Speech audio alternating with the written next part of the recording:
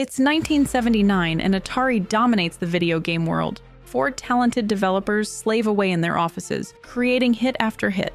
But there's a problem. They get no credit, no royalties, and no respect. Fed up, they decide to do the unthinkable. They quit. Their names are David Crane, Alan Miller, Bob Whitehead, and Larry Kaplan. 4 guys who risked everything to start their own company in an industry that didn't believe they could succeed. Their goal is to create the first ever third-party game developer for consoles. These rebels call their new venture Activision. It's a move so bold, so unprecedented, that Atari immediately slaps them with a lawsuit. But against all odds, these 4 disgruntled developers don't just survive, they thrive.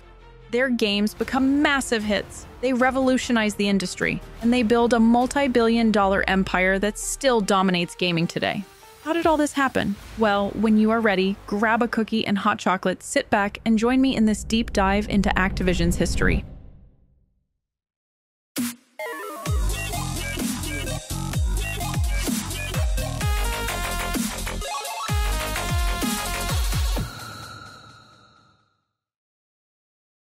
It's 1979 where bell-bottom jeans are still a thing, disco refuses to die, and 4 guys at Atari are about to flip the gaming world on its head. Little do they know, their frustration is about to birth an empire. In this year, Atari is the undisputed king of video games. Their Atari 2600 console sits in living rooms across America, introducing a generation to the joys of blocky graphics and beeping sounds. But behind the scenes, all is not well in the kingdom of joysticks and pixels. The environment at Atari is becoming increasingly stifling for its talented developers. The company's policy is clear. There is no individual credit for game creators. It doesn't matter if you've made the next Pong, your name isn't going on that cartridge. This lack of recognition isn't just a blow to egos. It has real-world consequences. With no public credit, these developers have no leverage to negotiate better salaries or working conditions. They're the invisible geniuses behind Atari's success. Enter our 4 protagonists: David Crane, Alan Miller, Bob Whitehead, and Larry Kaplan.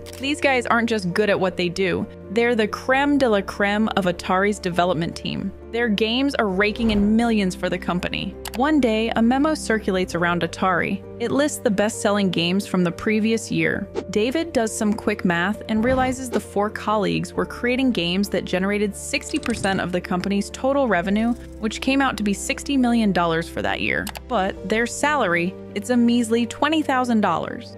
This is the straw that breaks the camel's back. The 4 developers start having hushed conversations in the break room. They're fed up with the lack of recognition, the pitiful compensation, and the feeling that they're just cogs in Atari's machine. They decide to approach Atari's president, Ray Kasser, with a proposal. They want recognition for their work and fair compensation based on their games' performance. And what is Kasser's response? He reportedly tells them they're no more important to Atari than the factory workers assembling the cartridges. That's it, the final insult. At that moment, David, Alan, Bob, and Larry make a decision that will change the course of gaming history. In August 1979, the 4 walk out of Atari's offices for the last time. They leave Atari and decide to start their own company. On October 1st, 1979, they officially found their new company. They initially call it Computer Arts Inc., but quickly realize that sounds about as exciting as a spreadsheet simulator. After some brainstorming, they settle on Activision. It's a combination of active and television, which perfectly captures their vision of interactive entertainment. Oh, and you bet they had to jab at Atari one last time. They made sure the name they chose would show up first alphabetically before Atari.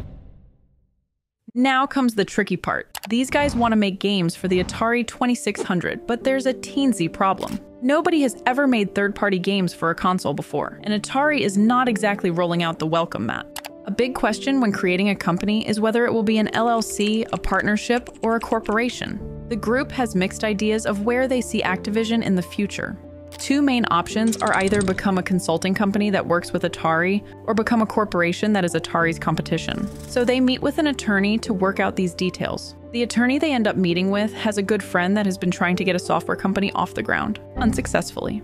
This friend has an investor lined up but is missing the proper business plan. This is great news for Activision. The attorney explains their vision of creating games for a console they don't own to his friend. It's a tough sell, but they managed to secure about $1 million in funding. That's enough to get the ball rolling, but in the world of game development, it's not exactly a fortune. Regardless, with cash in hand, the team gets to work. They're creating an entire business model from scratch, so they need to figure out manufacturing, distribution, marketing, all while actually developing games good enough to compete with Atari. The industry reacts to Activision with a mix of skepticism and outright hostility. Atari, unsurprisingly, is not thrilled. They see Activision as a threat and respond with legal action, accusing the new company of stealing trade secrets. Despite the legal challenges, Activision pushes forward. In 1980, they released their first batch of games. The games hit the shelves in brightly colored boxes that stand out from Atari's offerings. It's a bold statement. Activision is here and they're not trying to blend in. Gamers start to take notice of these new titles. The graphics are better, the gameplay is innovative, and hey, there are actually credits on the box telling you who made the game. It's a revolutionary concept in the industry. Dragster, created by David, becomes an instant hit. It's a simple racing game, but it's addictive as heck. Players can't get enough of revving their engines and trying to shave milliseconds off their times. Boxing, another early hit, shows that Activision isn't a one-trick pony. The game offers a level of detail previously unseen on the console. Players can actually see their boxers' faces. It's not exactly photorealistic, but in 1980, it's mind-blowing.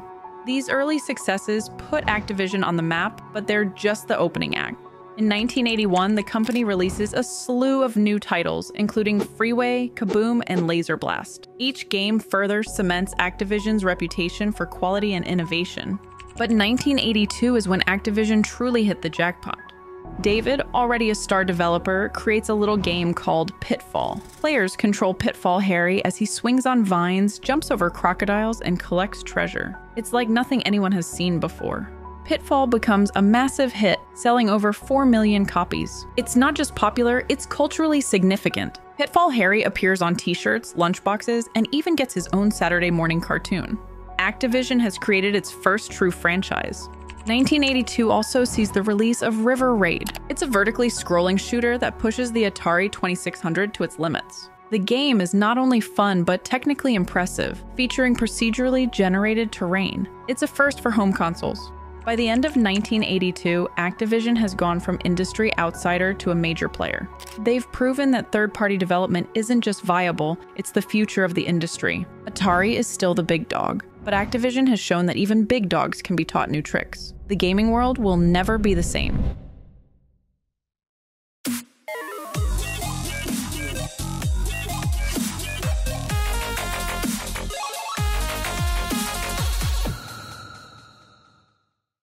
Welcome to 1983, where Activision's riding high, but they're about to learn that in the game industry, what goes up must come down. And boy, is it coming down.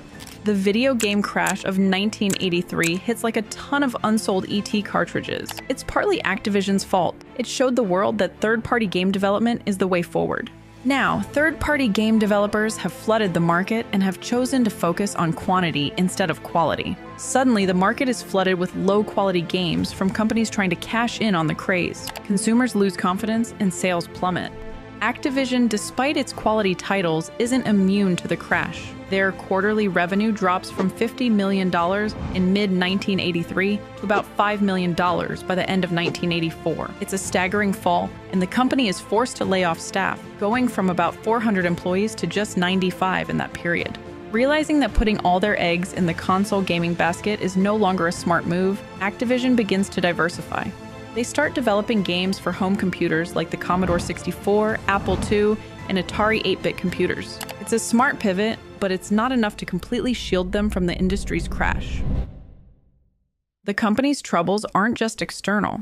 By 1988, Activision has seen significant changes in leadership. The original founders have all departed, with David, who is the last to leave, exiting in 1986 to help form Absolute Entertainment. In a bid to rebrand and distance itself from the tumultuous video game market, Activision changes its name to Mediagenic in 1988. The idea is to position the company as a broader software provider, not just a game company. It's a risky move that shows just how dire the situation has become. Under the Mediagenic name, the company tries to reinvent itself as a jack-of-all-trades. They're not just making games anymore. They're diving into the thrilling world of business applications. Because if there's one thing gamers love, it's spreadsheets, right? The company releases a line of productivity software, including titles like 10.0 and Activision presentation tools. Yup, it's about as exciting as it sounds. Turns out, though, the skills that make great video games don't necessarily translate to creating business software. Meanwhile, Mediagenic doesn't completely abandon games. They continue to publish titles under the Activision label, including a CD-ROM version of The Manhole in 1989. It's one of the first games available for PC CD drives, but it's not enough to turn the tide. The company's finances continue to spiral. The shift to business software isn't paying off, and the gaming division is struggling to recapture its former glory. By 1990, Mediagenic is in a dire situation. The company is drowning in debt, and its attempts to diversify have largely failed. The name change hasn't fooled anyone, least of all the creditors knocking at the door. The situation comes to a head in 1991 when Mediagenic reports a staggering loss of $26.8 million on revenues of just $28.8 million. With over $60 million in debt and no clear path forward, Mediagenic files for Chapter 11 bankruptcy. The once mighty Activision, pioneer of third-party game development, is on the brink of collapse. As 1991 draws to a close, it seems like the end of the road for the company that once revolutionized the gaming industry. But sometimes, when things are at their darkest, a hero emerges. And in this case, that hero, or anti-hero, is about to arrive in the form of a young, controversial entrepreneur named Bobby Kotick.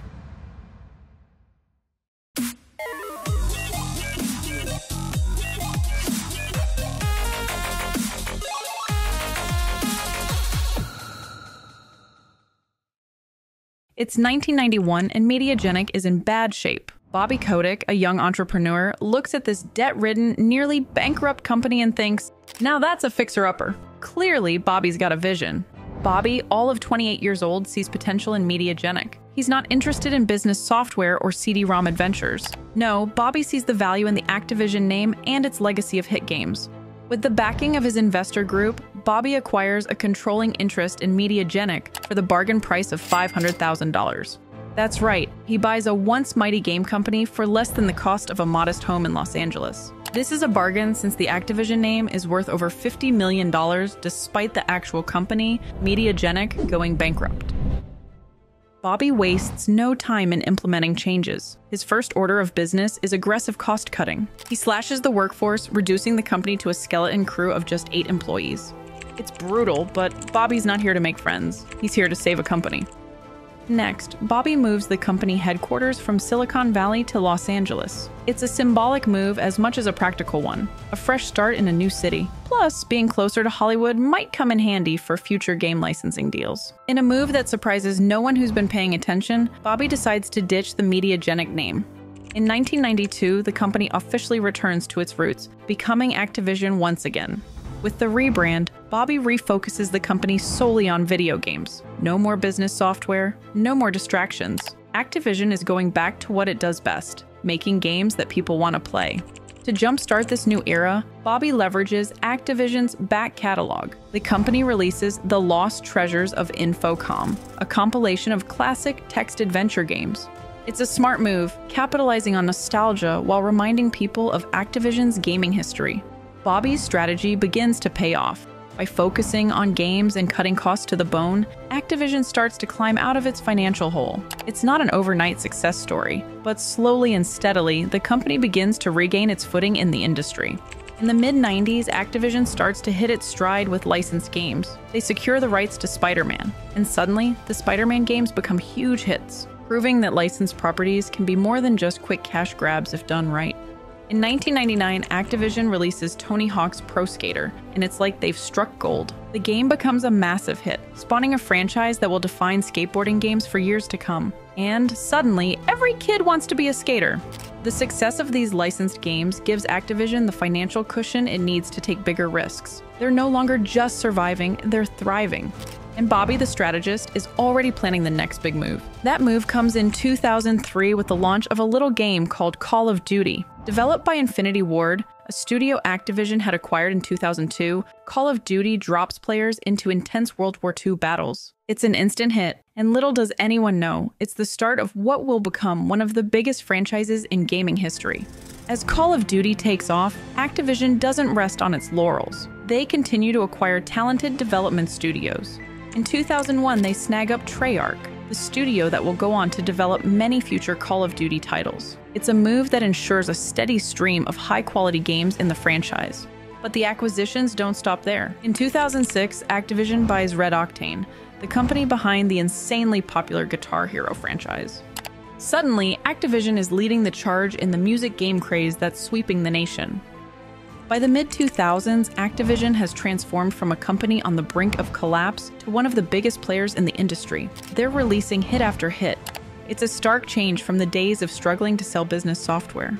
The company's success doesn't go unnoticed on Wall Street. Activision's stock price soars, and they become a dream for investors. Bobby Kotick, once seen as a young upstart, is now hailed as a visionary CEO who turned a failing company into a juggernaut. As the 2000s draw to a close, Activision stands at the top of the gaming world. They've got successful franchises, a stable of talented development studios, and a clear vision for the future. But the biggest moves are yet to come. The stage is set for a series of mergers that will create one of the largest gaming companies in the world.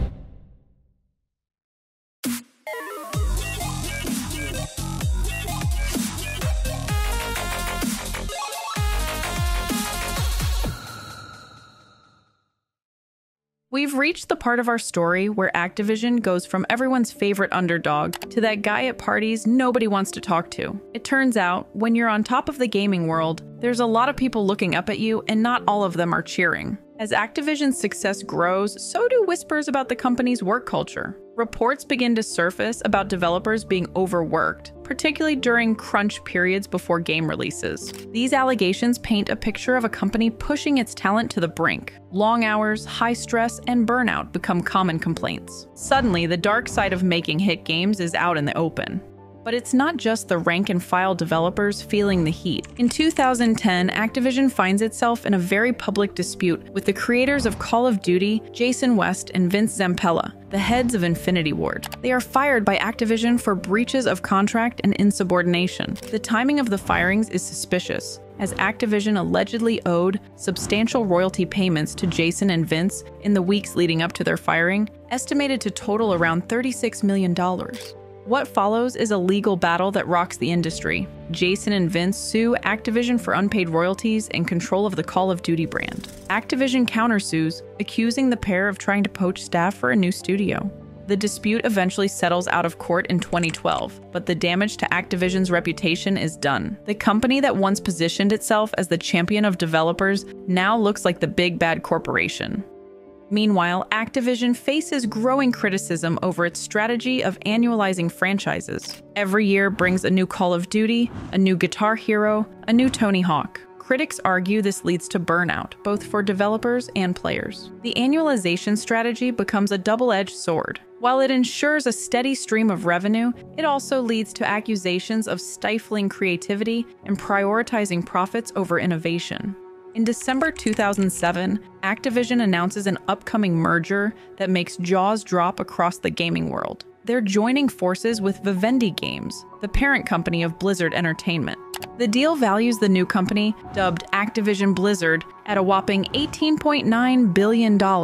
It's a staggering amount that reflects just how big the gaming industry has become. Bobby Kotick, still at the helm, is about to level up to Super CEO.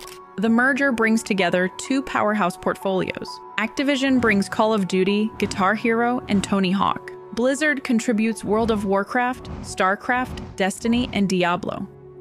When the dust settles, Vivendi ends up owning about 52% of the new company. But Bobby remains as CEO, ensuring that the Activision spirit and his vision will continue to guide the company. The newly formed Activision Blizzard immediately becomes the largest game publisher in the world. They're now playing in every major gaming market: console, PC, and the rapidly growing online space. One of the crown jewels of this merger is World of Warcraft. At the time, it boasts over 10 million subscribers, each paying a monthly fee. It's a cash cow to say the least. The merger also gives Activision Blizzard a strong foothold in the Asian market, where Blizzard's games are incredibly popular. It's a global expansion that positions the company to dominate not just in North America and Europe, but worldwide.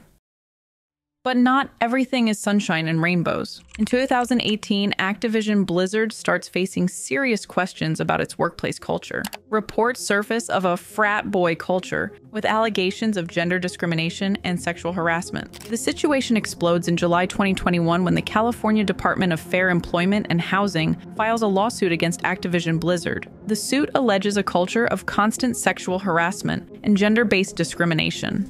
It seems Activision Blizzard has been playing a game of how not to run a company and just hit the high score.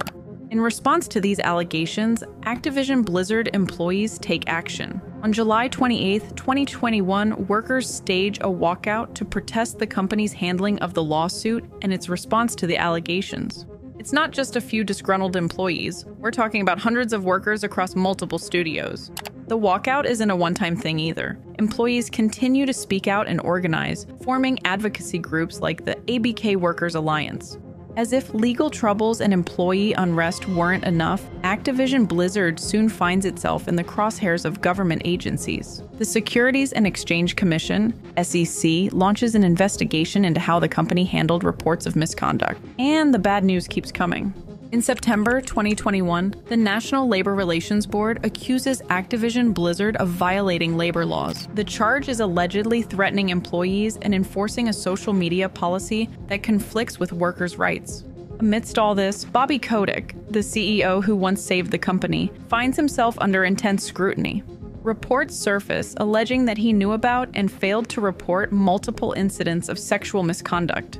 The controversies take a toll on Activision Blizzard's business. Partners like Sony and Microsoft distance themselves from the company. Some sponsors pull out of Overwatch and Call of Duty leagues. Despite all these challenges, however, Activision Blizzard's games continue to perform well. Call of Duty remains a bestseller, and World of Warcraft maintains a dedicated player base. It's a strange scene, a company in turmoil producing games that millions still love to play. But the twists are not over. On January 18, 2022, Microsoft announces its intention to acquire Activision Blizzard for a cool $68.7 billion. That's billion with a capital B. The deal values Activision Blizzard at $95 per share. The news sends shockwaves through the gaming world. Microsoft, already a major player with its Xbox division, is now poised to become the third largest gaming company by revenue, right behind Tencent and Sony. But not everyone's thrilled about this supersized acquisition. Sony, Microsoft's chief rival in the console wars, starts raising concerns. They worry that Microsoft might make popular franchises like Call of Duty exclusive to Xbox, potentially tilting the playing field in Microsoft's favor. As 2022 progresses, regulatory bodies around the world start eyeing the deal with more suspicion. The UK's Competition and Markets Authority, CMA, launches an in-depth investigation concerned about the deal's impact on the gaming market. Meanwhile, the US Federal Trade Commission, FTC, isn't sitting on the sidelines. In December 2022, they file a lawsuit to block the acquisition, arguing that it would enable Microsoft to suppress competitors in gaming. Despite these hurdles, Microsoft and Activision Blizzard push forward. They extend the merger agreement's deadline and make concessions, including a 10-year deal to keep Call of Duty on PlayStation. It's a bit like offering to share your toys so the other kids won't kick you out of the playground. The tide starts to turn in 2023. In July, a U.S. federal judge denies the FTC's request for a preliminary injunction to halt the deal.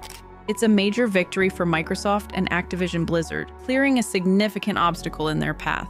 Finally, on October 13, 2023, after nearly 2 years of regulatory battles and negotiations, the deal closes. Microsoft officially acquires Activision Blizzard, creating a gaming powerhouse that spans console, PC, and mobile markets. As the dust settles, the gaming world looks very different. The scrappy startup that 4 Atari refugees founded in a garage is now part of one of the world's largest tech companies. It's a new chapter for Activision Blizzard, one that promises to reshape the gaming landscape yet again. As gamers everywhere boot up their consoles and PCs, one question remains: what's next in this epic saga?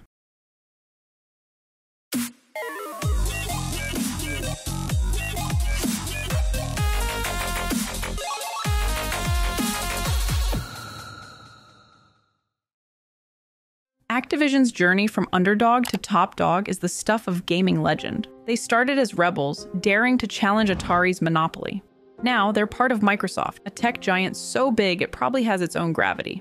The impact Activision has had on gaming history is hard to overstate. They pioneered third-party game development, revolutionized the idea of giving credit to developers, and created franchises that have defined generations of gamers.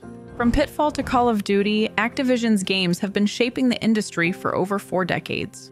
But Activision's legacy isn't just about the games, it's about the business of gaming. They showed that video games could be big business, paving the way for the multi-billion-dollar industry we see today. Bobby Kotick's aggressive business strategies, for better or worse, have become a blueprint for success in the gaming world. Whether you're a fan or a critic, there's no denying that gaming wouldn't be what it is today without Activision. And as they embark on this new adventure with Microsoft, one thing's for sure, the game is far from over. And that brings us to the end of Activision's current history. Now tell me in the comments what you think of Activision. And did you know its story? If you enjoyed diving into the rise of Activision, then you'll definitely want to learn how 2 ex-Tencent employees created China's first AAA game. I'll see you there. As always, please remember to like the video if you enjoyed this deep dive into Activision's past. Subscribe if you loved it, and let me know in the comments what other gaming company histories you'd like to see me cover next. Until next time, friends.